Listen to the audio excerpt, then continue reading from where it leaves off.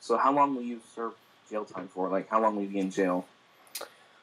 I don't know. I mean, like, first of all, it's going to be really hard to find it because the thing is, it won't be on the shelves anymore, you know? Like, you won't be able to go to a restaurant and find it or anything, you know? It's going to be replaced by vegan meat or lab-grown meat, probably both of them.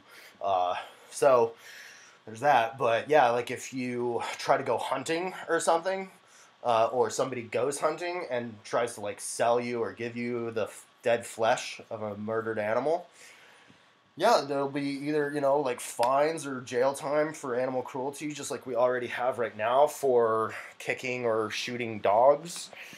So I haven't thought much about exactly like what penalties would sound good to me, but uh, definitely something to disincentivize people from murdering innocent little helpless animals, right? Yeah, totally. What do you think it should be? Really depends on like what animal you do like end up killing or like getting the meat from. Like a small animal to a big animal to like a very important animal. Hmm. Yeah, I can Or it see could be like like yeah, I would see different penalties for like killing an ant versus killing a deer. I don't think there's going to be like a big police force out there, you know, making sure nobody's like intentionally stepping on bugs or nothing. Um, Generally speaking, though, be nice to bugs. Like if you don't need to kill them, don't kill them. You know, catch and release. Pick them up out of your house, put them in the yard. You know, let them live. Right. Uh, yes, we that's what all I already do anyways. Nice, nice. Yeah, we all just got one shot on this planet, so let's let everybody enjoy it as much as possible. I just want everybody to be happy and have a good time. That's all. I don't think that's much to ask, right? No, it's not. Sweet. But then people just kill bugs because they're either scared of them or like something or whatever. But it's ridiculous how many people kill bugs over some Yeah, exactly. little fly or something. Mm-hmm. Okay, cool. But yeah, like you sound like a vegan. So I think in like 5 or 10 years, I think you're gonna have a megaphone in your hand leading the march. You know, so that's really cool. So what I would recommend is follow me on YouTube because I got a ton of animal rights videos of like crazy protests. Right, you can see in my profile picture there, I'm covered in fake blood and got a megaphone in my hand. This stuff is really fun.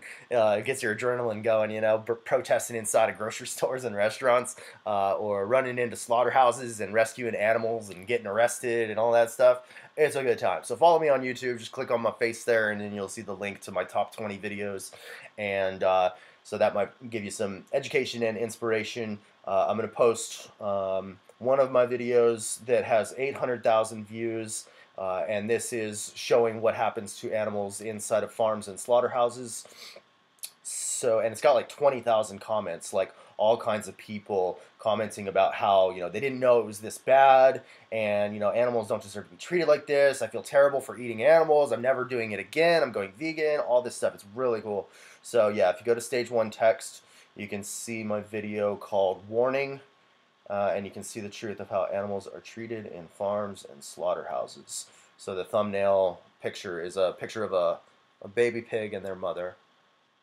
If you're able to empathize with ants and other bugs, you know, I think it should be easy for you to empathize with pigs. You know, pigs are as smart as 3-year-old children. They're smarter than dogs, and they're really cool and fun and cute. So, in fact, I'll post another video of mine in Stage 1 Text that shows, it's called Happy Animals. So it's like the complete opposite of the other video I just posted, which is like a bunch of, you know, cruelty to animals in slaughterhouses and stuff. Which is really important, though. Like we need to watch that stuff and know how much they're suffering because it can motivate us to take action, right? And if it was happening to us, we would hope that people would watch the video evidence of our oppression and our suffering, and, you know, seek to rescue us. But here's a cool video called Happy Animals that I made of animals who have been rescued from slaughterhouse and are now in animal sanctuaries. And so there's these like cows and pigs and chickens and lambs who are like, you know, just frolicking in a field or playing with a ball or getting petted and, you know, just super cute stuff. So that's my like only family friendly video on YouTube, Happy Animals. But it's super cute, and it's got like a nice soundtrack that goes with it. So that's a good way to like realize like these animals are just like children, you know, like they're gentle and harmless and vulnerable, and they're just like they enjoy basic stuff just like a toddler, you know.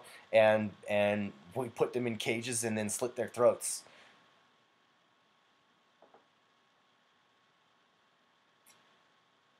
Yeah, I'll definitely check those 2 videos that you posted. That sounds just like something I should probably check out. Right on, man. Well, thanks a lot. I appreciate that. And then, yeah, you can also follow me on Facebook and Instagram. But yeah, it was nice talking to you. I'm gonna move through and get to some other people. All right. All right, sounds good. Okay, cool. And also, you can get the Veg Curious role. I don't know if a moderator is listening, but you can ping a moderator in the text channels and ask them for the Veg Curious role. And that will just open up more channels in this server to give you access to like the Help Me Go Vegan chat, where you can, you know, ask for recipes and somebody will give you recipes or like tell you where you can shop or what documentaries to watch, stuff like that. You know, answer any questions you have. It's all free, but yeah, that's the Help Me Go Vegan chat. So just get the Veg Curious role, and anybody can do that. All right. All right, cool. We'll talk to you soon. Yep. What a cool person. Do you think that humans did not need animals to survive?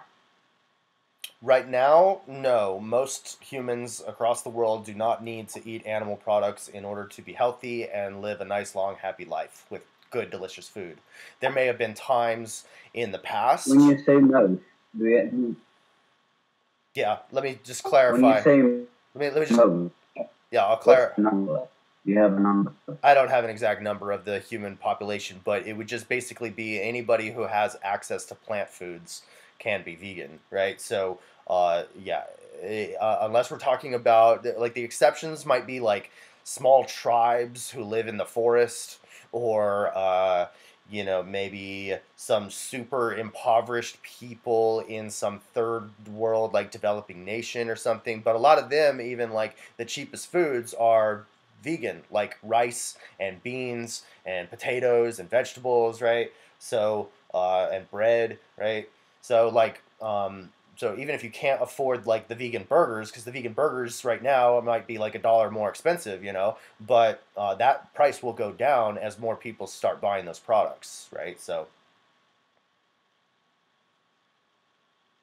Mm-hmm. So you said if they have a vegan alternative, they should go to it. Yeah, and Like, even if they you don't, know that you need more than you know that you need a lot more than rice and beans. yeah, Right? yeah. So Not all of us look, have yeah, beans. no. Hold on. Look, so I feel like that's a mischaracterization of what I just said. Like, we have rice, pasta, fruits, vegetables, seeds, nuts, beans, bread. Right? There are like 80,000 edible plants in the world. Okay, so you can get all the vitamins and nutrients you need on a plant-based diet. Doctors recommend that you take a daily multivitamin, whether you're vegan or not. We should all be taking a daily multivitamin to make sure we're getting enough B12, vitamin D, etc. To, you know, so. But aside from that, yeah, it can happen. So if you have access to a multivitamin and plant foods, then you should go vegan. In fact, you must go vegan. Actually, sorry, I got distracted for a moment. One second. Sure. Just because there are a lot of plants in eating, that doesn't mean they are accessible to people. Sure. Like for an example, let's take me as an example. Mm-hmm. So I live in Palestine. So to make it clear, like burgers and shawarma and these things, like came up very recently in the past, a new thing. And even the meat we buy from Israel. We get it from there. So we do, I this is hard for me to admit. I do not believe that the meat we eat is actually halal or or even somewhat close to that. No, I don't think that it is treated true, but how do I say this? Like from my family, from my mother's side, they basically survived on animals. So in the past 20 years, we, how do I say this? We live in a third world country, and it's not like you say, uh, like the industrialization of animals Yeah. and Well, factory factory farming. and are a new thing. Yeah. And even when we eat, and when it comes to the expensive meat like beef, maybe once every year, once every 3 months. So it's not really a luxury. Yeah, Okay. it's not really something common. Okay. Like in the U.S. or Europe, you can so many burgers. Yeah. Okay, I You know got what you. I mean. Yeah, I got you. Okay, cool. I'm sorry that you're in a hard situation. I'm a human rights activist also, and I fight against capitalism and inequality and poverty. I think everybody should be treated equally and have everything they need for free, right? So I'm a communist, yeah. So I hope your situation gets better. I hope that I can somehow help make the situation better for the global poor. But so if you, like I said though, if you're not able to be vegan, that's not, we're not trying to make you feel like a bad person because you're in a difficult situation. We're aiming at people who can go vegan. If they can go vegan, they should go vegan. They must go vegan. If they don't go vegan, we will force them to essentially go vegan, to eat only plants, right? So, and as we do that, that will have an effect on international trade and will make vegan eating easier in other parts of the world, right? So we're just going to be replacing one product with another, right? And still all the nutrients and flavors you need. So that will eventually happen. But I would just, you know, want to make sure, like, can you actually not just eat a vegan diet? Can't, like, is it possible for you in your situation to only eat plants?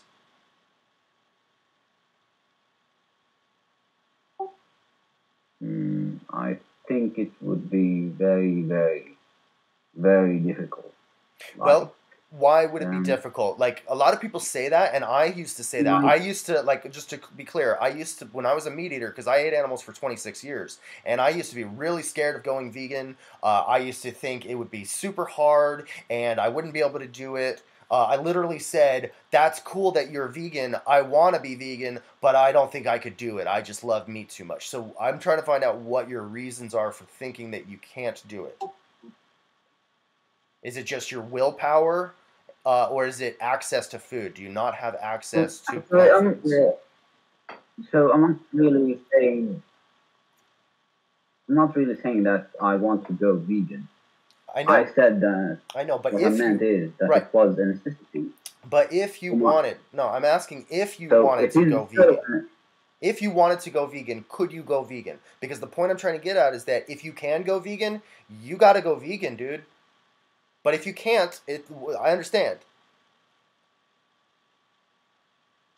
Now, if you mean if I could go vegan, I I never looked into it, and I really don't really want to be vegan I understand. for my. If I try to justify it, from my point of view as a Muslim, uh, but you don't believe in Islam. Like you see, like I've seen your video when you visit a halal spot, a butchery or something like that. So I got disgusted by it.